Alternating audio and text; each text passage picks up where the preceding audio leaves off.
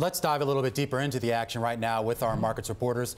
Abigail, get us started. Well, Romaine, I'm thinking about those record highs that you were talking about. Take a look at this board. We have the NASDAQ, the S&P 500 Tech Index, and the stocks all at record highs. The common thread clearly is technology. Chips leading the way, up for a third day in a row, up more than 6% over that time period. Today, up 3.1%. That stock's putting in its first all-time high since April. Texas Instruments really helping out, plus Teradyne, lots of other stocks. We, of course, have some marquee reports after the bell, Facebook and Tesla, and then tomorrow, Amazon and Alphabet. So what's next? Let's take a look at this longer-term chart of the NASDAQ 100, and we see a beautiful uptrend out of 2016. Last year's chop on much of the fears around the possibility that big tech could be regulated, plus Facebook's woes and last year's fourth quarter volatility. But there is yet another record high. One reason to think the strength can continue, Renita. Take a look at the RSI. We see a series of bullish higher lows telling you that the momentum may just remain bullish for a little while, but watch at some point for consolidation down to the 200-day moving average.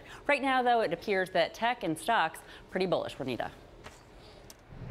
Abigail, another stock reaching another record is Chipotle, the food giant, Mexican food giant, which is reaching its highest since 2006. And this is after its previous record high on July 18th. The earnings for the company were better than expected. Same-store sales increased the most in 2 years, and a 10% gain in comparable sales growth, also helped out by the biggest year-over-year increase since the first quarter of 2017. Analysts say that this digital delivery, menu innovation, and stronger marketing fueled that same-store sales jump.